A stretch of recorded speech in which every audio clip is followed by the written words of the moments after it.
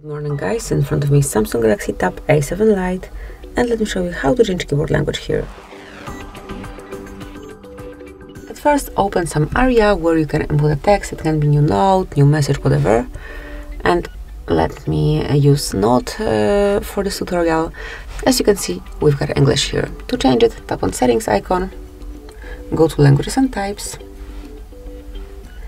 and now click on manage input languages.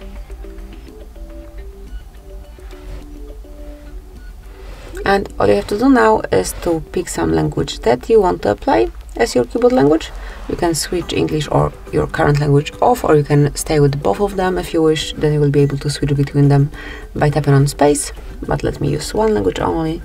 And now, let me open Notes again. You can see the brand new keyboard language. So this is it. You can obviously switch it whenever you wish. Thank you for watching. Please subscribe our channel and leave the thumbs up.